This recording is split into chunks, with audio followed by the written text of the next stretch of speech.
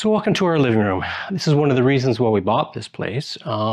We absolutely love the fireplace. So with the detailed carvings, there's a little rosing here, little doodads and things. It needs a good restoration. I'm going to clean up all this brass that's on the fireplace, give it all really super good clean, like as in polish it and get it shiny again, and try to dig out all this yellow that's probably just like stains from smoking over the generations or whatnot.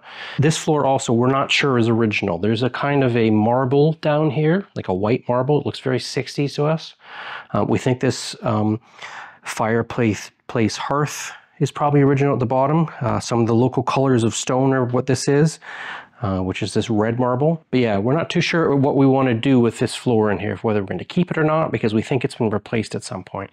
The hallway is original. The dining room, which I'll show you next, is original, and it's pretty cool. Needs a lot of work to restore it, but it'll be great.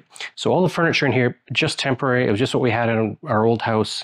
We're going to go much more elegant, grand. So we're going to do a lot of antiques. We'll have a great big mirror, plaster panels all along here, very large ceiling rows and a large chandelier in the center, and all sorts of plaster work on the edges, probably with little bits of gold.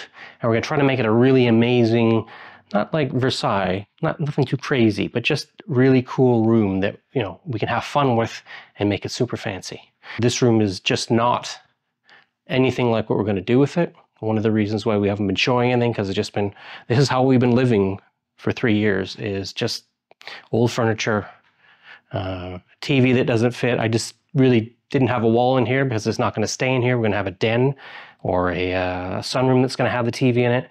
Not planning to do it like this. So, but yeah, it's got two big windows. The curtains are obviously not going to be what we're going to keep.